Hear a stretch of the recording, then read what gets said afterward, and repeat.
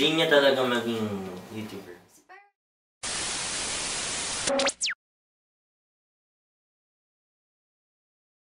Yeah, that's what I was... And we're here for another episode. Yun nga yung sinasabi ko kanina pa. Go. Sige bro. Yun na. Imagine yung pag nag-vlog kami na to. Go na. Sige na. Hey guys, it's Ria and I'm a lifestyle, travel, and beauty vlogger. And my name is Miguel, Romulo, and we're here for another episode of Responsive Vlog.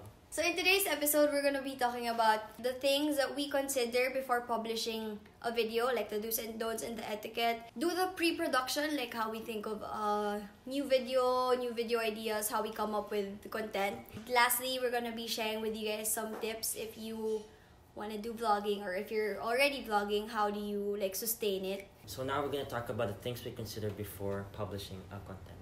So the very first thing I consider whenever I publish a video is, number one talaga is yung copyright issues. YouTube is very particular and strict when it comes to using materials that aren't yours. Like for example, music videos, songs, ano pa ba, photos, ganyan. In any case, you want to use something, it's very easy. You can ask the owners for, like, kung papayagan ka ba nilang gamitin yung content. There's also one thing about do's and don'ts. Yung pag-filter mo ng words, you can't just curse or baka magmura sa videos mo. Also, you have to consider your audience. I mean, you could also check your YouTube analytics. That's a place where you can check your audience, kung anong age nila. Mostly nowadays kasi madaming bata nag-watch ng... If your audience is, let's say, mga teenagers or lower than that, of course, you have to filter kung ano man yung content mo. Since I do travel, I go to different places. One of my do's and don'ts, or one of the things I consider talaga, is you have to be smart enough to know the rules and regulations of the certain place. So you have to consider the culture, yung place, because every place has a different set of rules. Iba naman yung regulations sa Pilipinas and yung regulations sa ibang bansa. So I highly suggest you look up on that para you won't commit any mistakes. It's not just about also the rules and regulations, but it's also about culture appropriateness. There's a difference between you appreciating the culture and you parang in a way disrespecting it, not because you want to disrespect it, but because of lack of education or lack of knowledge about their culture and way of system nung place na yun. So it's very important that you respect rules and you respect culture. So now let's go on how we think of a new idea or video content titles. Well, we all know there are hundreds or even thousands and thousands of YouTubers out there. And at the end of the day, you have to set yourself apart from everyone.